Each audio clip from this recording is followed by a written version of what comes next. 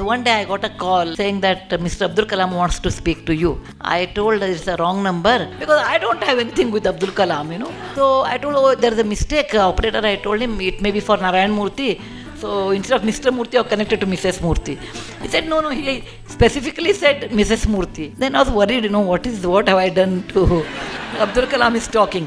He said, I read your column. IT Divide was the article I wrote. I went to the shop to buy something.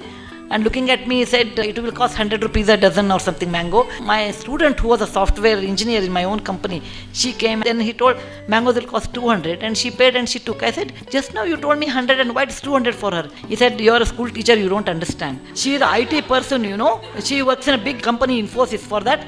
200 rupees. Then I wrote on that, and that Abdul Kalam read that, and he called me, said, I really laughed, and this is a fantastic column, and I read your column every time when it comes.